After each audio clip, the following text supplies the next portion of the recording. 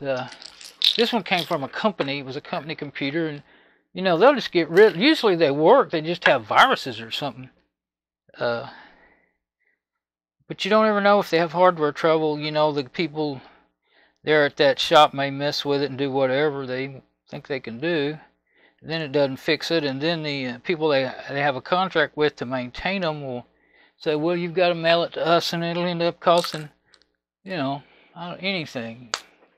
$150 shipping, you know, it might end up costing them $500 to get it fixed. And they say, never mind, we'll buy a new one. That's how I've got my Lenovo i5 down there that used to be my main computer. Only thing wrong with it is it was full of viruses. It's never given me any problems.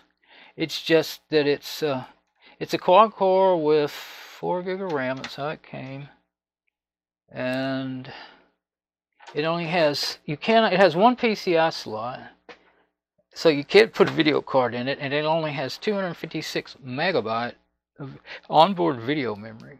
But I still have been able to use it. I mean, I thought I was way behind with my 512 megabyte video card in my computer before that. I mean, it still runs. I built it. It was a gateway that got hit by lightning, and everything was okay except for the motherboard. And I kept the memory and the processor, and I got a BioStar motherboard. At that time, they just were a good deal on Tiger Direct, and I didn't know whether, you know, I didn't know whether they're any good or not. I just figured they'd probably be all right. It's still working fine, but it made, from day one, it made noise in the audio, and I wasn't quite sure if it was the motherboard or what. And I didn't. I finally decided to try to send it back before the warning went out, and they said, "Oh, yours is out of warning." I said, "What do you mean it's out of warning?" You know, I showed them the dates. I had a good long time, you know, 3 to 6 months. And they said, "Oh no, your warranty doesn't start when you buy it. It starts when it's manufactured." And I thought to myself, I hope they go broke. They need to go broke for that. I thought they did. And then, I usually don't do that, but that was just so unbelievable. And you know, there's nothing. They're a Chinese company. There's nothing you could do about it. And they were so just haughty about it, you know. I didn't even talk to them on the phone. They were so haughty in the emails that it made me furious. And they wouldn't even answer me, you know. Wouldn't answer my questions. I'd have to ask the same question 4 times to get them to answer it, and keep writing them. And so, and I had bought 2 within a few months of within a year of each other. They do still work. I thought it had quit and went bad. That's why I tried to send it back. Now, I didn't even send it back because of the audio. I just never could use that machine for recording and doing videos, you know.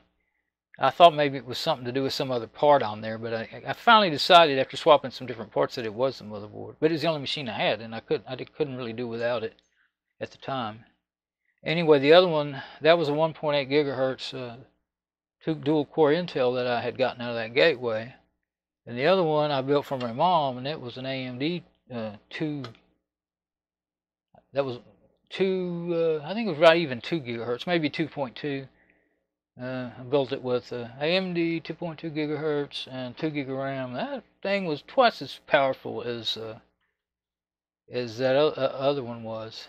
And both had 512 megabyte video cards, dedicated video cards. And I've still got those parts, and I kept thinking I need to put them in something to set them up to do something with them, but I haven't done it. I was kind of, once I started getting, you know, I rebuilt her machine in the same box, and I bought why did I? It was hers that I thought the motherboard was going out in. Maybe that's the one they said that to me on. Yeah, probably. Because it turned out it was her switch. And what it was, it would intermittently hang, you know, momentary switches is what most all these computers, these newer ones use. When I say newer, I mean up to 20, 25 years old. The older ones, the 386s and 286s and some of the 486s had an on-off switch. But these use momentary, you know, when you're pushing it in, it's connecting and sending the power to the part of the power supply to tell the motherboard, to send power to the motherboard. A relay, I meant, some sort of transistorized relay. But could even be a little processor that does it. Might be, because I've looked at a lot of power supplies. I don't remember seeing anything that looked like a relay in there. It's not a regular relay, but anyway, not a wound with coils and stuff. Not electromagnet relay, but anyway, it was intermittent, and I never figured it out. And I bought her another motherboard, and I put it in there. That's how I figured it out. I finally figured. I mean, I used my multimeter to test it and everything, and I thought, the switch was good. I tested the switch over and over. Put the new motherboard in it. It ran great, and then quit. Next time I turned it off, turned it back on, it did it again. Exact same thing. It would just try to start it and shut down. Try to start it and shut down. Try to start it and shut down, because the switch was hanging on the connected position, and if it kind of got bumped around a little bit or something, it would let go. And it was so random. And so I put it all back together with our motherboard, and it ran until I took it apart. That motherboard that I bought was an ASRock, and after several years, it was beginning to not keep up so well with Firefox's new versions and stuff. It was beginning to notice it, and how the bloatware of Firefox and Chrome, and I can't even use Chrome. I'll put it on a machine. I haven't done it on my server yet, just for a backup browser. But I hate using it. It uses so much resources, and I don't like the way it works. But I bought that ASRock motherboard would run any processor from a dual core to an 8-core, and it could use DDR3 and DDR2 RAM. And so I bought 8 gig of DDR2 RAM. An 8-core AMD 8300 processor. It wasn't on the list of supported, but it does work. But what I didn't like though is that the onboard Ethernet used to work, but it wouldn't work I couldn't get it to work with this processor. I couldn't find any. It didn't seem to be a driver issue. It seemed to be after I did research that other people had the same problem when they put an 8300 in there, or other 8-core processors in that motherboard. It's a popular motherboard because it's so versatile. They don't make them anymore, but I made videos about everything I did on that thing, and I get comments more on those videos than any other videos I've ever made. People ask, they're still working with them. They're asking me questions. Can I do this? It's always, I want to get this. Usually it's the one I got, the AMD 8300. I want to get this. I didn't realize I could look at the camera. I want to get this processor. Will it work? And I said, well, it'll work and it runs okay, but you won't get your. Look, we got 200 megabit Ethernet. I had to get the Ethernet to work. I had to put a 100 megabit Ethernet card in it. It's only got one PCIe slot. I even bought some PCIe cards and didn't pay enough attention. It only had one slot, and it's the one with the. The only one. It's the one with the 512 megabyte video card in it, and that's more than what's on board. There is onboard video on the ASRock board, but it's only 256, and that I didn't want to do that to her. She'd have all kinds of trouble surfing the internet and shopping, and wouldn't know why, and get frustrated. So, but the 512 works fine unless you're like heavily watching videos a lot, on YouTube or something. Of course, none of us play games, but I used to a little bit. I used to play Force Unleashed and stuff, Need for Speed, years ago, but my buddy was real into games. He had PlayStations and all that stuff. And I found the free version of it on the computer, and I used to play it online back on dial-up days. I used to play online with other people on dial-up days. I did it a little bit after we got cable. We had like 3 megabits, and that was, compared to 256K, that was fast. So that thing there, I don't know why I have to tell a story when I actually have something in mind to do here. Don't ask me why. I don't know why I do that. I just do it. I believe I have that little adapter right here. Not in this tray, but I got to get it out of the way. I think it should be on the top of my stuff.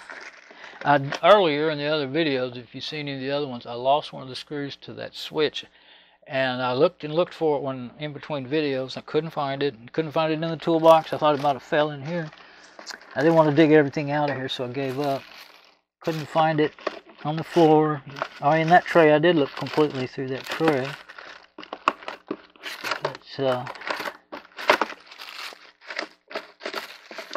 I found a screw that worked just fine. Perfect. Right threads, about the right length. So I put that in there.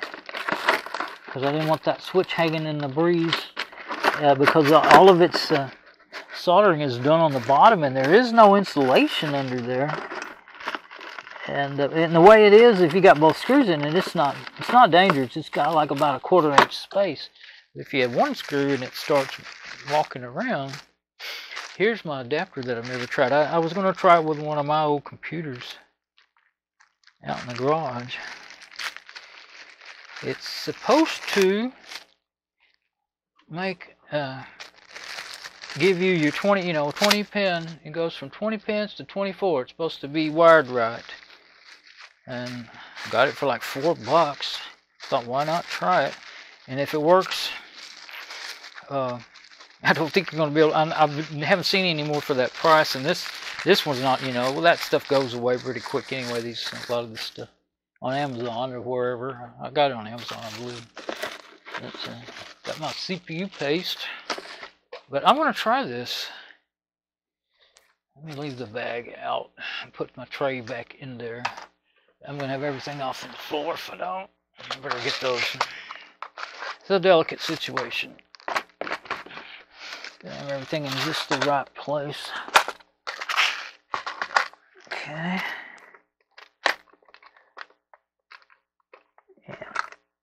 What it is, my screwdriver. I'll leave it up there until I'm done. Okay. Might as well try it because, I mean, it could be a dead power supply. Still could be the bad switch and I just can't figure it out. But, get my pliers so that I won't hurt my little fingers trying to get that out of there. Oh, I took it out earlier. This one works good. Nah, it doesn't want to work now. There it goes. You just got to, some of them you can squeeze till your heart, till your fingers are bleeding and you can't get, it's really a weird looking deal. It looks like it should be clamping into something. Okay, but you can tell which way to put it. Well, I don't think you could put it wrong. But just takes those 20 pins and makes them 24. So I do think that's really odd. And from what I remember, even if there are some that can run they'll run either way, like 20 or 24, it wouldn't hurt to have the 24 now, unless this thing is this adapter's a piece of junk. And I do remember there were several different ones for sale, different companies selling them. And I do remember. Make sure it's all seated good. Looks like it. I do remember some brands, some other sellers, they were saying, this is a piece of crap, it blew up my power supply or my motherboard. My motherboard, I believe, is what they said, which would make sense.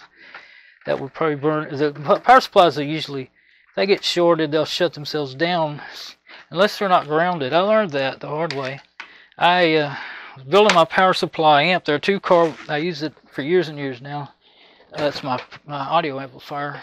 It's got two 80 watts car stereo amps. And I got from Parts Express years ago, if you ever heard of them. And they were $13. And they're great. They're quiet. Just enough, just plenty for in here, And I'm running 6 speakers.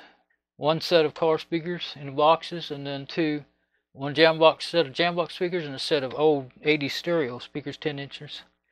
But anyway, I run them off of 2 power supplies. Well, I wanted to build it I wanted to have 12 volts for the amps, and I wanted to have and then I wanted to be able to wire them. I wired two power supplies in series to get 24 volts, because I wanted to be able to power laptops without having to buy a new laptop power supply to test them.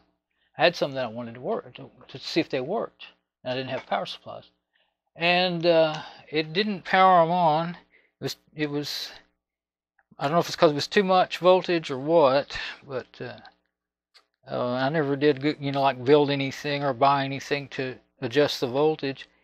And but during the process of making them, when I was testing things with I didn't have the digital multimeter. I just had my old Radio Shack analog meter, and it had very long leads on it.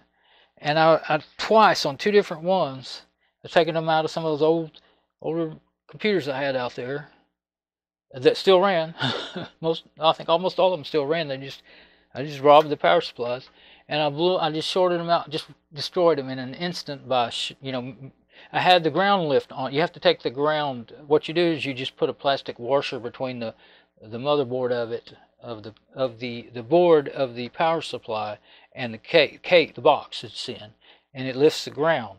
And that's the only way you can safely wire them in series to double the voltage. And but if you short them, they go instantly. And I run 2 that way until I have trouble with my hands shaking, and I can't see good while I'm saying that all day today. You probably figured that out by now. But I lost 2 power supplies during the learning experience, but I did get it set up. But then what I didn't anticipate is that it was going to make noise so easily. Sometimes it wouldn't, and sometimes it would. And one of the things I wanted to do is run my hard drive adapters. I've got one to do SATA and IDE. Well, I think I have a different one that does IDE. Anyway, when you plug those in, you can hear them hard drives spinning, and the electric sound of the spin, and you can't stand it to do anything with them. Well, it even does that now after I put them. What I did is I took the ground lifts out and made them, 2 separate 12-volt power supplies. And you have to learn how to wire them up to get them to come on without a motherboard. But it's down there. Yeah, you can see it. That's it right there. I was probably in the dark, but it's just an old Dell box. It got destroyed by lightning. It was one that we bought brand new. It might have been the power supply that was ruined. I thought the motherboard was bad, but I don't think I ever tried it. I think the power supply was bad or damaged. I think I might have used it for stuff for a while. I don't remember now. Too many years ago. But I bought that one very new. It was a Celeron 2.4 gigahertz or something. But anyway, once I took the ground lift off of them, and so I just have 2 separate 12-volt power supplies and 2 amps. It doesn't. And once in a while you'll get a noise, but it's because of the wiring and stuff, or some of the computers that you plug in. I have a patch bay up there, and some of them I plug in will send noise back through there and stuff, and I just don't plug them in, Some of them will work fine on their own, but not with other computers plugged in. But you wouldn't have that problem probably if you had. Well, yeah, you might, because I did try plugging the Lenovo. It's the Lenovo and my server. That's when I had to go down to only plug it in one at a time because I couldn't get rid of the noise. And I tried it through the mix. I have a Behringer 8-channel mixer over here that I use for my videos. Not using it right now, but I use it for my SM58 mic and stuff.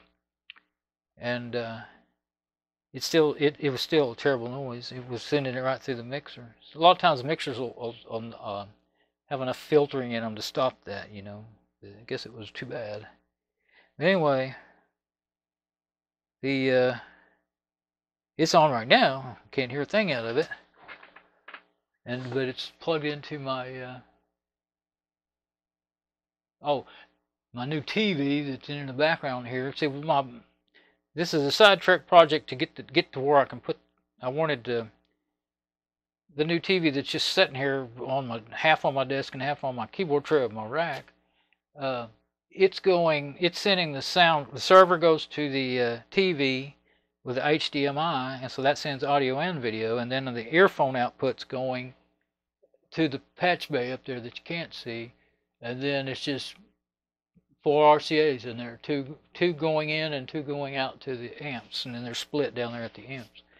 And it's just super quiet that way. I heard a little noise the other day, but it's not doing it today. Yesterday. Might have been because I still had some other. I might have had that. I had kept swapping them, doing different things.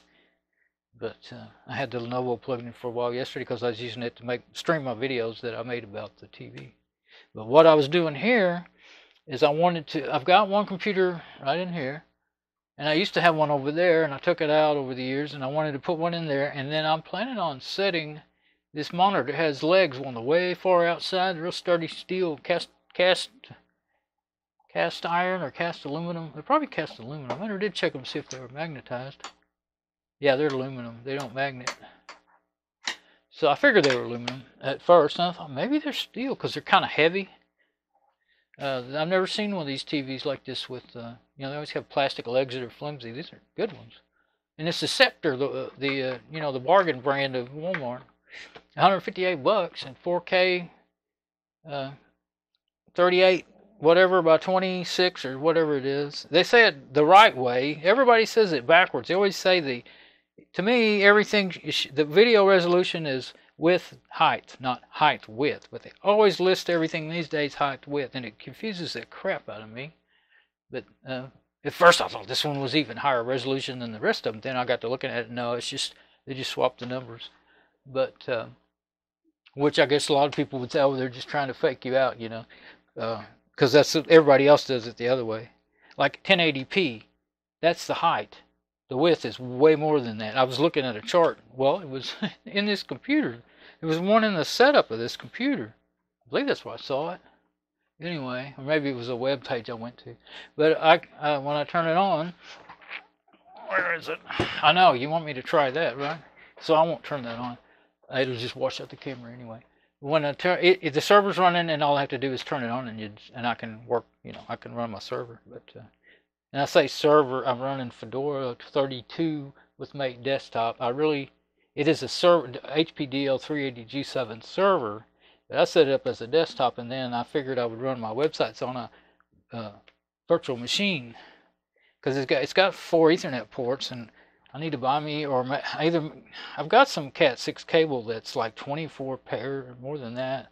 It's at least 24 pairs from back when I used to do installation work, and I can make up one cable that'll do it all, you know, have plenty spares. But I don't have any ends. I've got the crimpers and everything. So I either got to buy that and make them, or if I see some cables on sale. I've got one for the Ethernet in there now. All I had was Cat 6 well, I have long enough of Cat 6. I've got 2 in there that I bought several years ago. They're not very good cables. They were real cheap. One for the remote access for the ILO, and one for the Ethernet to get online and everything. So anyway, stop your jabbering and let's try this machine. Okay, let's stand it up. I'll stand it up like this, I guess. Yeah, that way if it does come on, it won't be making so much noise in my face. Ooh, but I did vacuum it out, but it really didn't. I realized since I've been working on it, it really didn't. I was worried about the battery going down, but I just remembered I plugged it in, and the battery ain't going to go down. Okay, so which way is which? Well, that's made that way. I just looked at. I've seen that 100 times, but I thought, is that actually been bent? Well, I'm not going to put the front cover on it so I can mash that button real easy, but let's not have, if there's any loose dust in there, let's not have it going on my bed. I've made that mistake before working on machines right here. Okay, so I've got USB, the one that usually goes to my server, and the VGA, which I'm not using. Goes to my KVM switch. I can switch to whatever machine I want to go to. But now I'm using it to switch to connect the. You know, the TV's always connected via the HDMI, but